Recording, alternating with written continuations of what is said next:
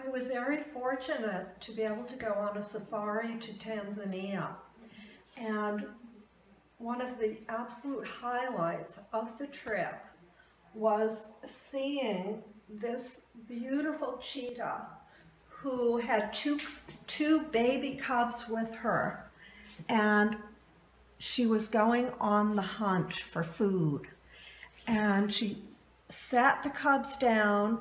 and then very slowly walked through the grasses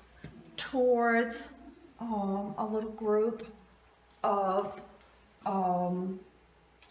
small antelopes in the distance. And we watched her for 45 minutes